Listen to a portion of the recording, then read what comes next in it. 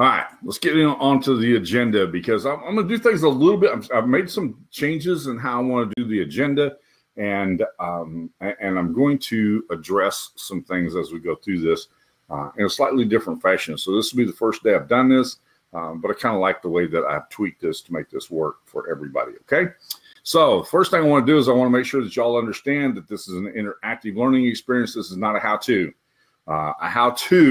We did how-tos for a few years, and we covered the how-tos. So today, the current version of today is I call these an interactive learning experience.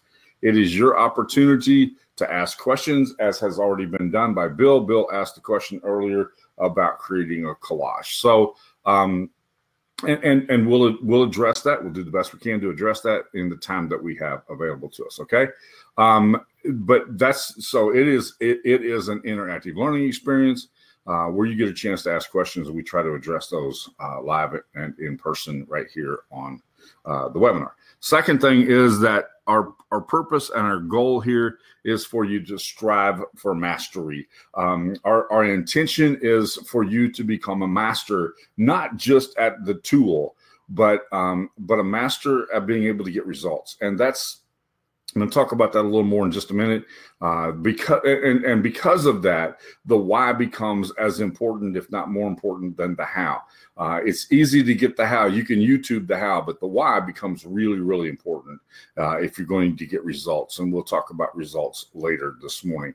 We want you to encourage and to support each other. That's the reason why I asked a minute ago when someone asked a question. I think it was Henry asked a question about the replay. Somebody is able to post that. That makes it really easy. We have Rose on. She's from support. If you have those questions, just offload those to Rose, and she'll take care of that.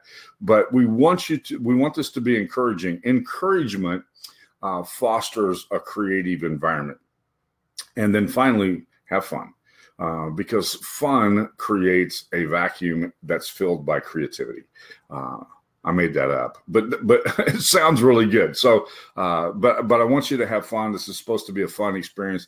I take an hour out of I take several hours actually to create the webinars, but I take an hour out of my time to do this, and I want it to be fun. You take an hour out of your day to do this, and I want you to have a good time as well. Okay? Does that sound great to everybody?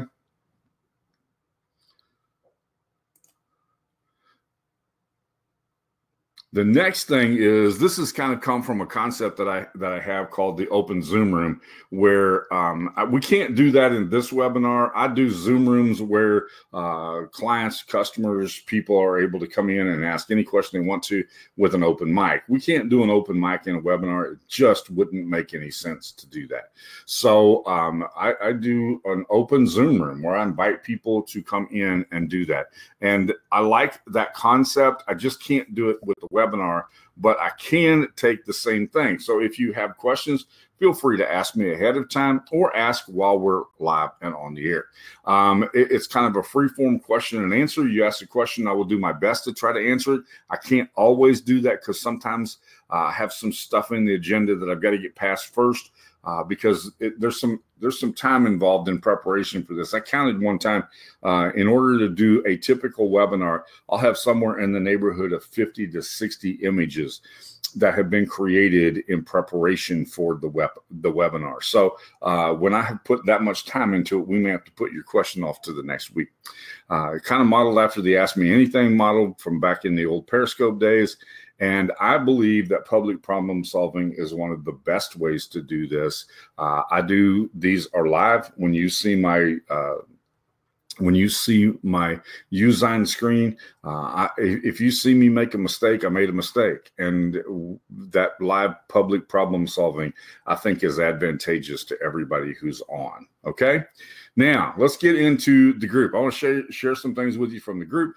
Last week, we had some frustration. The last time that we met, I apologize, it wasn't last week, it was 2 weeks ago.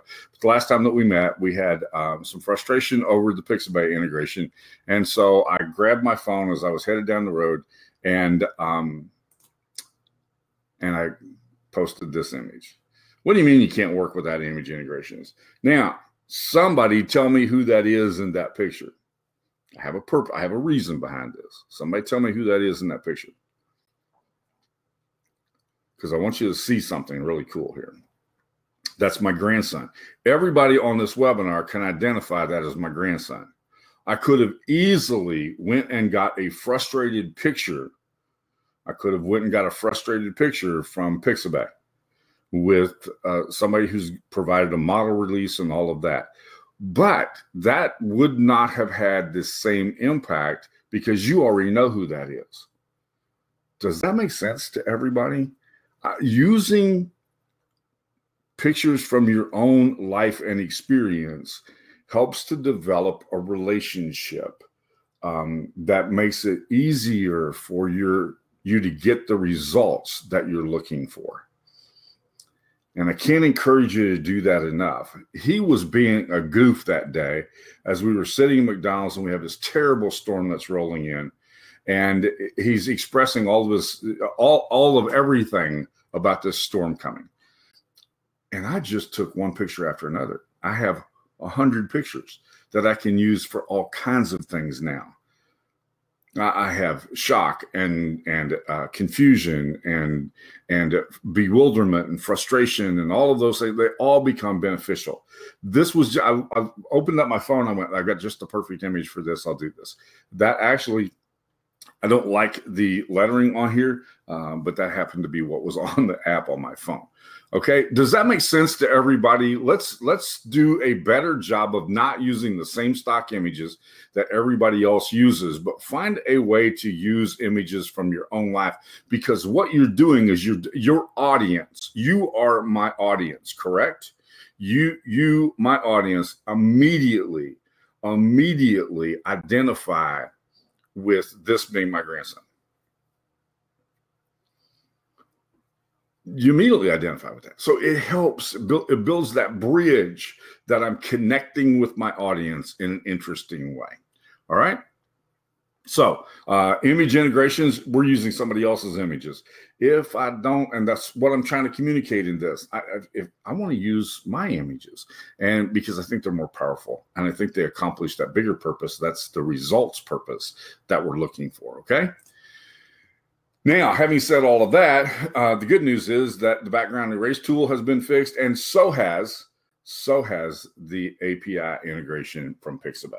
So you can now download images from Pixabay into your Usesign platform and be able to use them from there. So all of that has been taken care of. Last time that we were alive, I don't know if anybody noticed this, but the background tool stopped working in the middle of my presentation. Did anybody else catch that? I had erased one background and then I went back in to do it a second time and it didn't, and the API notification popped up. And this is the thing that I have learned. If you want to find out if something's broken, let me do a live webinar or let me do a live demonstration on it, and it will expose that. That's the value that comes from this, because sometimes you just have to roll with it, right? But yes, Pete, you caught that. So it has now been fixed. The background tool is amazing. I think we have the best background tool integration possible. Love that thing. Use it all the time. It's the number one thing that I get asked to do is, can you remove the background from this and put it on something else? And the answer to that question is always yes. And I'm glad to do that. So there's another question that was posted in the group. I think it's the easy. I agree. It's the easiest thing there is to use. Was this, any suggestions on how to create three-dimensional shapes like arrows and so forth? I tried inserting a smaller version inside of a darker color, but it really didn't look right. I tried to use the help thing, but nothing came up. Thanks. Now, we've talked about this several times. The key here is, and so I've created this. And this is what I've changed on the agenda. When there are questions posted like that, I'm going to try to put something up that makes it easy for me to explain before we get to the canvas. So the interesting thing was, we have an arrow that's already in there, which has that kind of three-dimensional sort of a look.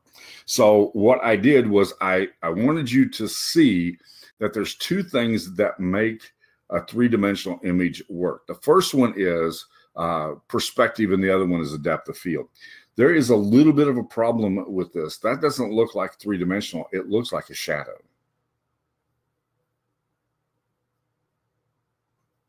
Y'all agree with that?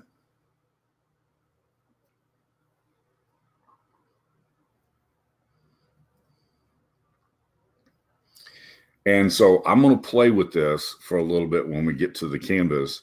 But I want you to know that we're going to talk about perspective and depth of field when we do this. We've spent a lot of time talking about perspective. The last week that we were live, there was a question that was asked that the answer to that question had to do with perspective. This is really important. Even when you go back over here and take a look at this, you can tell that the camera angle is higher than Tyson's face is. So I'm shooting down at that. That perspective is important. Sometimes it's the thing you don't want to have. Sometimes it's important to have it. The truth is that what I'm doing right here is I'm illustrating, and this is kind of the subtle thing, and that's the thing about imagery. It is supposed to be subtle. Is that this is a 5-year-old going, what do you mean you can't work without image integrations? If I took the picture at a face-on angle, it would kind of subtly communicate something different. So does that make sense?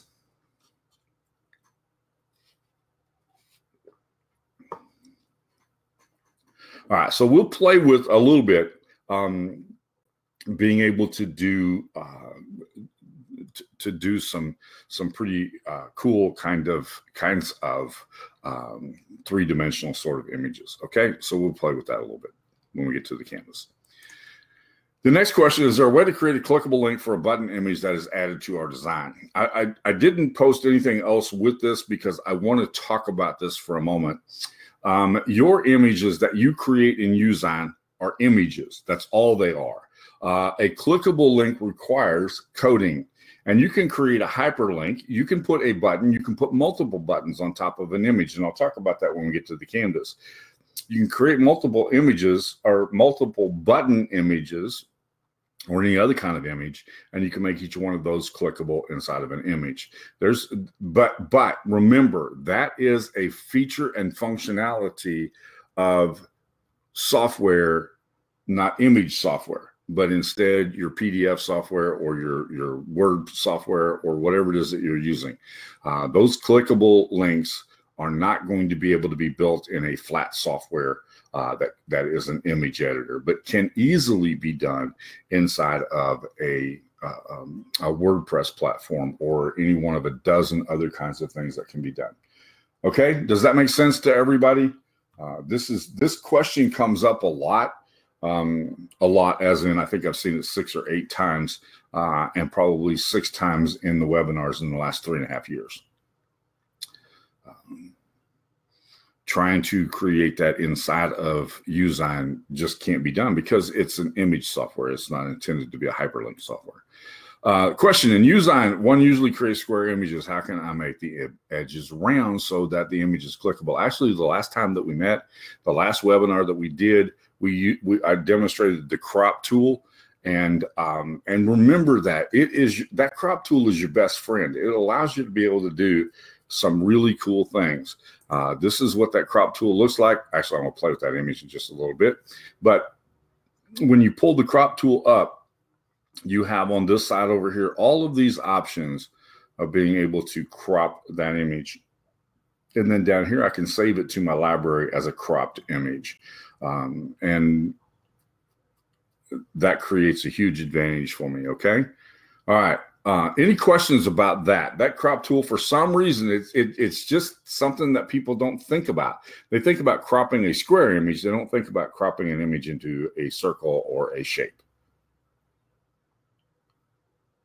I'll pause for a second, give you a chance to ask questions if you have any questions. This is a good time. This is a good time to do that. Okay. This is another amazing and awesome feature that we have inside of Uzine, is the ability to be able to crop that image and save it to your library. Pete says he uses it all the time. Cool. That's great to know, Pete. Thank you. The next thing is, I know Uzine is an editor that is a Flash-based platform. Anyone here using iPad to create a design? This iPad question got asked several times in the last couple of weeks. And I agree, Art. Other crop tools are not quite as good as Uzines, and they don't have the same functionality. I really like this one. This question about iPads comes up a lot, and I'm going to make a large, big, general statement.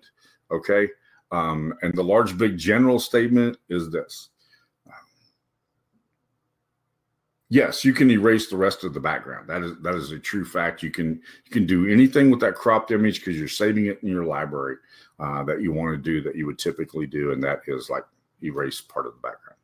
So, question about the iPad. This is not as much. I totally agree with you. This is not as much a question about Flash as it is a question about touchpads. And I want to address this from a touchpad standpoint. When you look at the amount of functionality that's available in Uzine, using it on a touchpad would be virtually impossible. This app was not designed. This is an application. It's a web application. It was not designed as a device app, and so you limit your functionality anytime that you go to that level. I use a mouse. If you don't use a mouse, you're still frustrating with your touchpad on your laptop.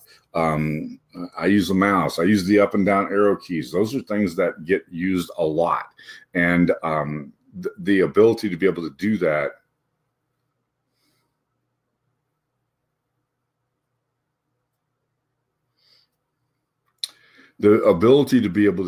gets limited on any kind of a touch type screen. Just keep that in mind, okay? The next thing is, can you explain to me how to stick a picture inside of a shape? Very common question.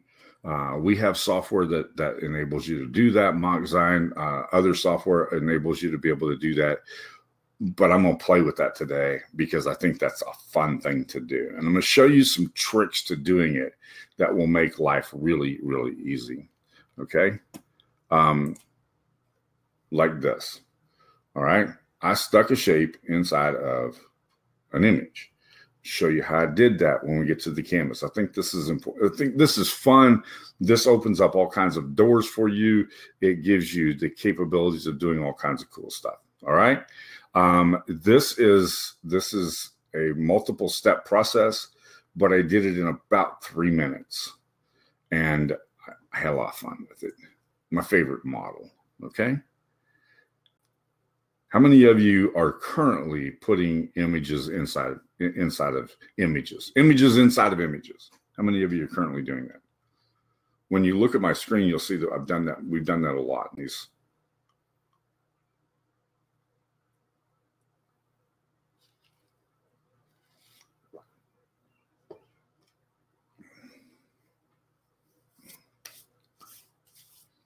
Okay.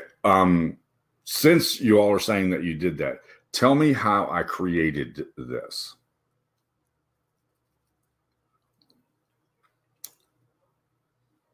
We're not talking about different programs today, Donald. We're talking about Uzine.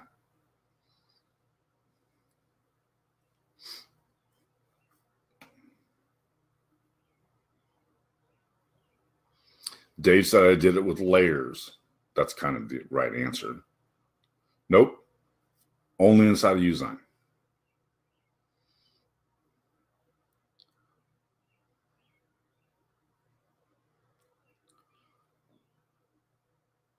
Lilibet says I cropped the original image, placed the frame, and then picked the background. You're backwards on that. Put a photo in a frame and then added it to the background. That could easily have been done.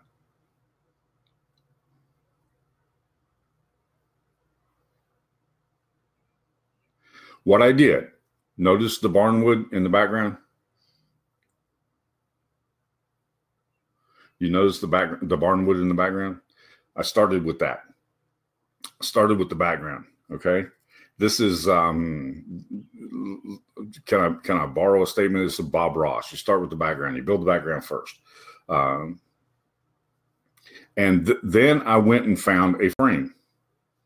As Carol is saying right now, I went and found a frame. I found a frame in the integrations. I put the frame on top of the barnwood. I saved it as an image. I then imported it back as an image, erased the background inside of the middle right here. All right. And then I imported the picture of my grandson and I dropped it in the background. Now I'm going to show you how, from a placement standpoint, how I did that. That will make your life a little bit easier. Okay. This happens to all be centered, but I'll show you a way to make the placement so that it works pretty cool. All right. But this was a multiple step. I didn't count those. What was that? 4 or 5 steps that were involved in that. But I created this background. The cool thing is I now have this background I could use for anything else. I have this I could use for anything else. Okay. All right. A way to do it. There's lots of ways to accomplish that. I really wanted you all to think through the steps involved in that. Mike, that's what a replay is. Okay. But I wanted you to see that. This, I want to cover this one more time because I'm going someplace special with this that I'll talk about in a second. The journey for us from an educational standpoint, and that's my responsibility at Uzine, has been, we realized that the tool wasn't enough. We then taught you the 4 magic design elements. Then we realized that design by itself is not enough. Then we started to explore the opportunities. As we began to hit the limit of how many new things we could add to the program, there was a transition that had to take place. Many of you have been with us since day one. I think Gene's been on since the very first webinar I did. And so you've been with us on this journey down this road, and you've seen that we've made a transition in the last year and a half where we begin to give you ideas. Pete, you have as well. Thank you. And we began to give you ideas about how to use the program to create a business around that, or to create a program to get the kind of results that you were looking for. And you can see Gene posts stuff that he does for other people all the time in the group. And that's the reason why I kind of highlight those once in a while, because I think it's really important that you see that. I wanted you to explore the opportunities. And then we realized this, that people don't buy designs, they buy results. And so we began to make a focus on results. I want to illustrate that for you in a visual manner. And that is, these are 4 hammers. All 4 of those hammers were intended to do something different. By the way, I've used all 4 of those hammers. I know what they were intended for. Okay, so you could have possession of all of those 4 hammers and still not have a clue what to do. All right, I have a friend who's a bricklayer. That first hammer on the left is a bricklayer's tool, and when I try to cut a brick. And how many of you knew you cut a brick with a hammer? When I try to cut a brick, I make a bunch of brick dust. He can make a perfect cut on a brick because he knows how to use the hammer. That's why I say we strive for mastery. We want you to become a master of the tool, because in your hands, the right tool becomes amazing. Okay? But the tool by itself will never be amazing if you're not. Did you get that? The tool won't be amazing if you're not. So, very important to understand that. Understood this, and this is where I came to, and I'm writing I'm writing a course on this right now. The missing element is applied knowledge. Applied knowledge is learning that is used in various situations and contexts. We've been doing that for over 10 months in Uzine now, as we've talked about how do we create KISS stickers, how do we create t-shirts, how do we create mugs, how do we create, taking those applied knowledge. I know how to use the tool. I know how to use the tool, but how do I take that tool and apply it to various situations and contexts? Sometimes I take apart something really simple like this, because understanding how to do that, then I can apply that knowledge to various situations and contexts. So the thing that was missing was applied knowledge. And I had a conversation with somebody the other day, and they said, if I have this, why would I need to do that? Well, one of the things is this, and there's been a few people who've already talked about somebody else's software since we've started. This is about Uzine. It's not about anybody else's software, because that's what I have. And I have taken this. I've taken this. And I'm going to teach you how to use this in various situations and contexts. Nobody else is doing that. No one else does that. There's nobody who's providing for their users weekly information on how to use this in a variety of situations. We've highlighted this last sentence, this last phrase, various situations and context, doing everything I can do to try to make that knowledge, not just how do you do this, but why do you do it, so that whatever the situation is that comes up, you can say, I know how to do that. Does that make sense to everybody? Do you understand why we do what we do now? The purpose is this applied knowledge.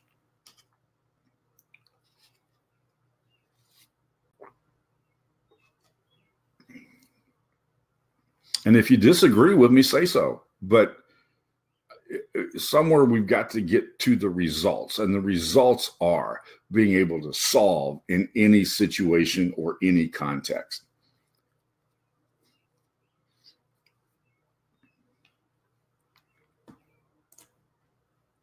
In other words, sell what you got. Okay? Just sell what you got. We spent a lot of time talking about that the last time we met. This will be the last time I'll bring it up, but really, really important that this is the best philosophy you could have. I'm going to sell what I got. I'm going to take what I have and I'm going to use it. And I'm going to use it to accomplish this, because once I have mastery, and by the way, that list of hammers right there, 3 of them could have cut brick. One of them was designed to cut brick. In the hands of the right person, a brick can cut a brick.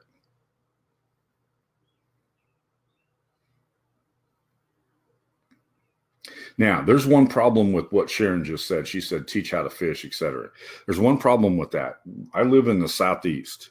You can teach you can give a man a fish and you feed him for a day.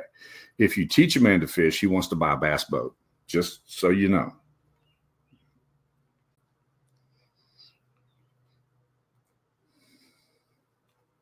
Thank you. At least Sharon laughed at my joke. I feel better now. All right, when we go into, we're going to talk about the crop tool. We're going to talk about some of these other tools that are on the sidebar here that we never got to talk about the last time. So I'm ready to move on to that part of the agenda. So give me a second to change my screen, and I will do that, and I will be right back with you in just a second. Okay.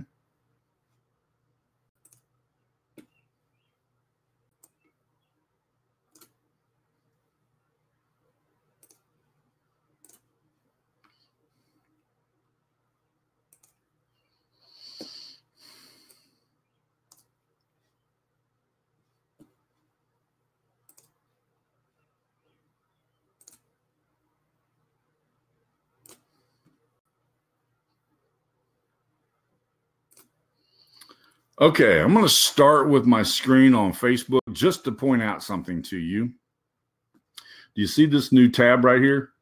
The Create tab? You know what that Create tab is?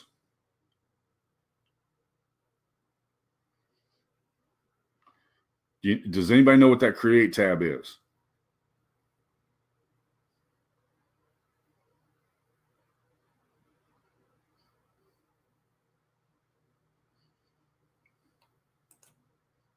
Let me show you what it is. I call that opportunity. That Create tab is an opportunity. That Create tab is an opportunity. You can teach other, you can create pages for other people. You can create ads for other people. You can create images to put in a group. All kinds of things that you can do. This is an opportunity. Facebook added this tab just in the last few days, but it's an opportunity. I want you to see that as an opportunity. Okay? Now, how many of you get junk mail? Y'all get junk mail?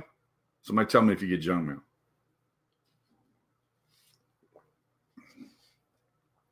You have a couple of things that you can do with junk mail. You can look at it as a pain in the behind, or you can look at it as an opportunity.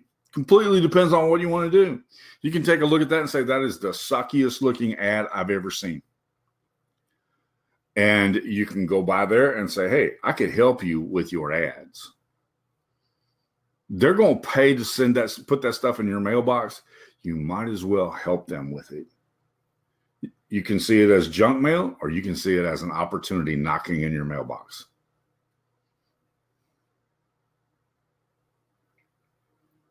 Right? Life is all about your perspective.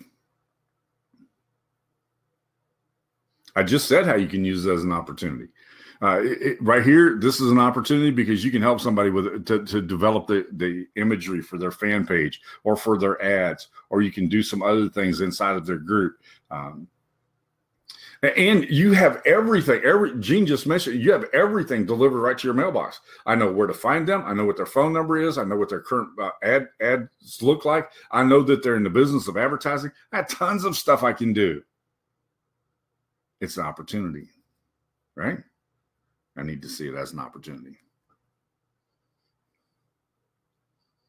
Well, you have to take the bogus with the good. If they're paying to spin an ad and they have a bogus email, then they have a problem. I was amazed. I worked a city one time, and we were focusing right here on creating Facebook pages. How many of them refused to put their address? A restaurant refused to put their address. Why? You want people to come there?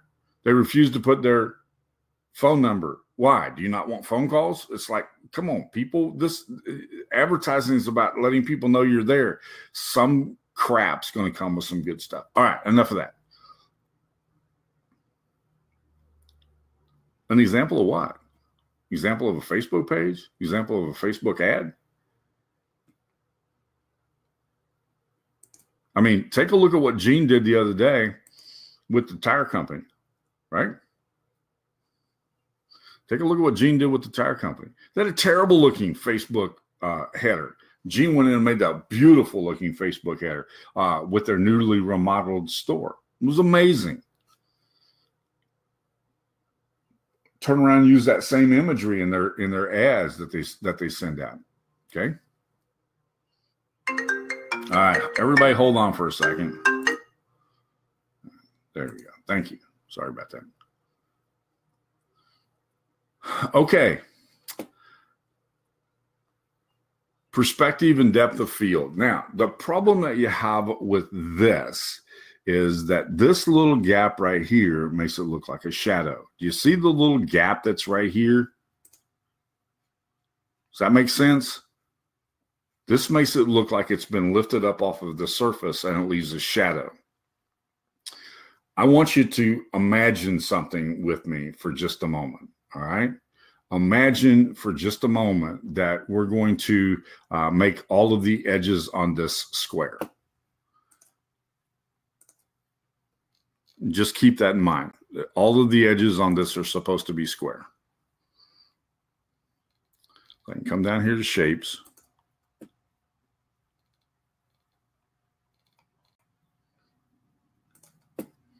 And I can grab this, okay?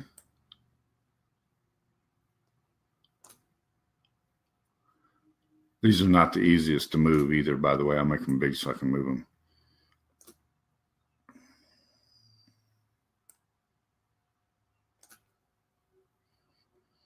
Now I need to fill up that area right there. I may not be able to move that if I don't make it bigger.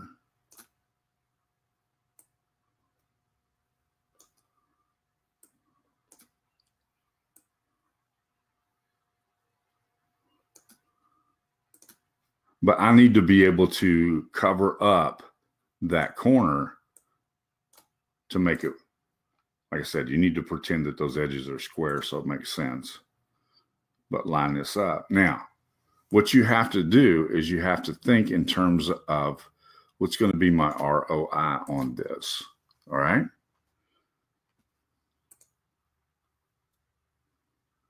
Yeah. And Stefan, what I typically do is what I just did there, and that is make it larger so it's a little bit easier to move. Now, assuming that all of those edges were square and we had nice square corners to deal with, I can now cover that up. Now, here's the cool thing is when I duplicate this, I have it for this one right here, right? I just have to grab it. And the angle will be right. All right.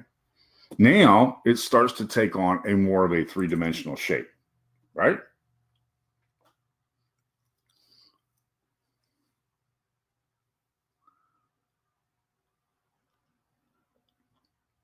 I have to have 3 different colors so you can kind of see what I did. But and assuming that I have square corners here and I don't have to deal with the rounded corner, you can see how much easier it would be to create that as a 3-dimensional type image.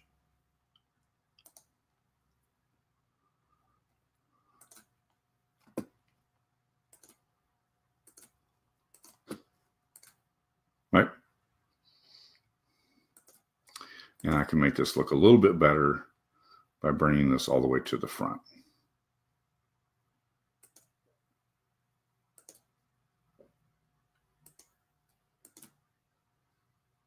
See?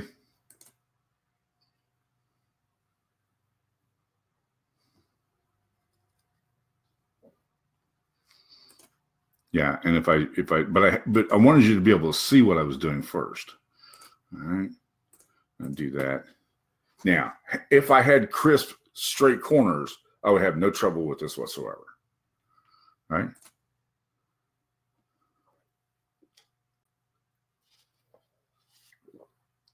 Again, it's a matter of perspective and depth of field.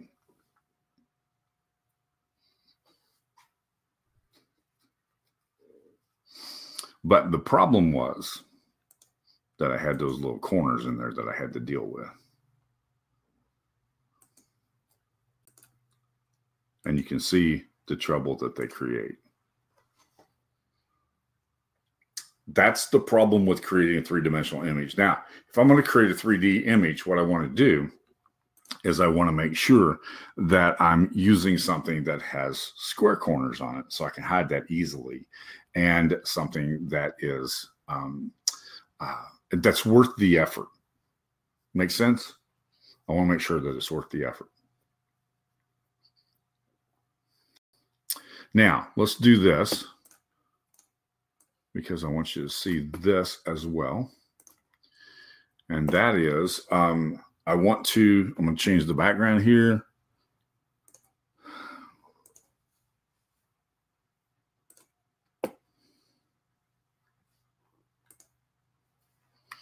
All right, I'm going to change the background here so that you can see this. And what I want to do now is, my mind just went blank. I'll come back to that one. What I want to do now is I want to talk about this crop tool. Okay, can you see this circle? When I change that, this is the shape that it is originally, right? So I'm going to have to make it fit.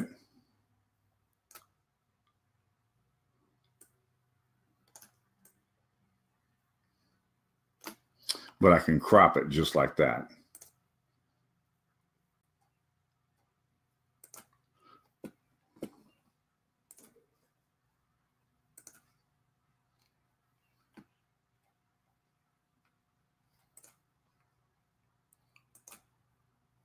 Now, let's go over here. Let's take that, and let's go over here and let's talk about this one, okay? This is an overlay. Gene uses overlays on videos all the time. And so this is just simply an overlay. And the reason why I chose this method as opposed to cropping this image right here and laying it inside of that framework is because I wanted to talk about how do you create that overlay. So let's do this. All right, let me do something first. I want to do this. All right, I now have a positioning issue. All right, because this frame's not in dead center. It was easy when I had it in dead center. It was easy because I could dead center my picture of Tyson, I could dead center the picture of this, and then the original came out just perfect, right? Y'all understand what I'm talking about? But if I have an offset,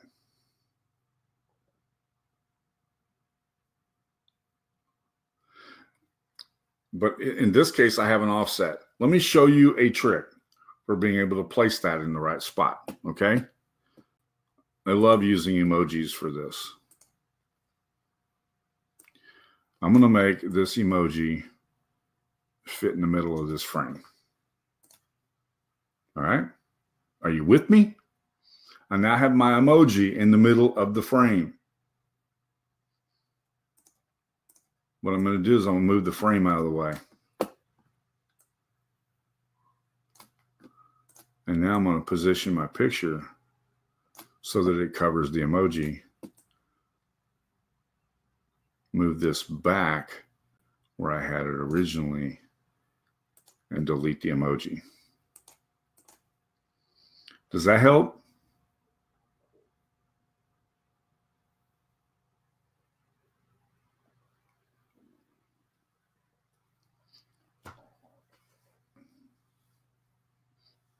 All right, I will do it one more time because I really think this is pretty cool. I think this is a great opportunity for you to develop a kind of a specialized skill that will save you tons of time. I love to use the emojis to position things. So if I have this offset, my original was, and I'll go back and I'll position it in the center like it was. Now, if I have this offset like I just had, that doesn't fit right? Y'all see that? So what I want to do is I want to leave my frame just like it is.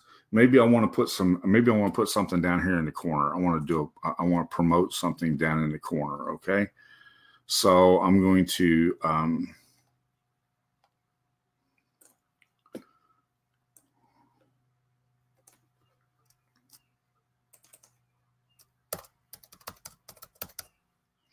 so I want to make sure that this doesn't get lost with that frame being in the middle, right?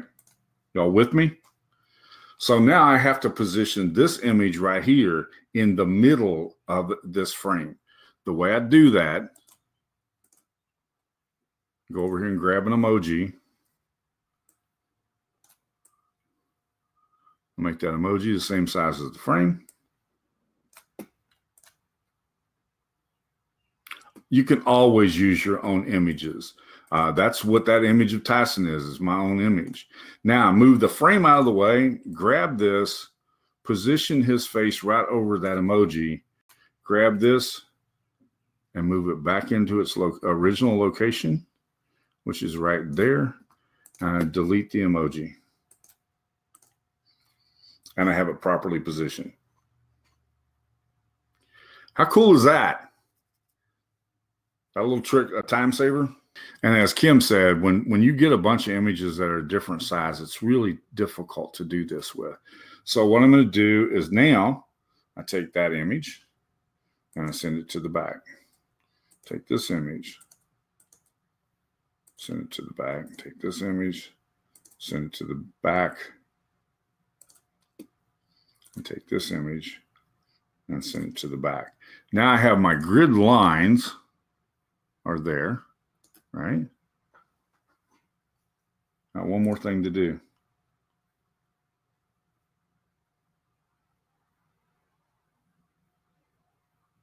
That's a good question, Bill. Yes, you can add text to that. And I'll show you in just a second. There's one thing that's missing from this right here, and that is I can clean that all up by going over here to my background tool, and I can pick a border that is the same color, and I can then make my border the same size as my grid lines are, okay? Now, yeah, I could add a text on top of each one of these, like this right here. You could do that. All right. Again, if I had known ahead of time, I probably would have created the images so that they were close to the same size and then showed how to do that. All right, everybody, it's time to go. Whenever Sam says it's time to go, it's time to go. So thank you, Sam. I appreciate that. Yeah, I agree, Rose. It's great for reaction pictures. I could have showed 4 different reactions there. I have dozens of them from that McDonald's, which would have been really cool. Thank you for joining me. I will see you next Friday, same time, same place. And then, like I said, we're still leaving the following Friday kind of in the wings, but just keep that in mind, okay? All right, y'all have a wonderful and safe weekend. I'll look forward to talking to you soon.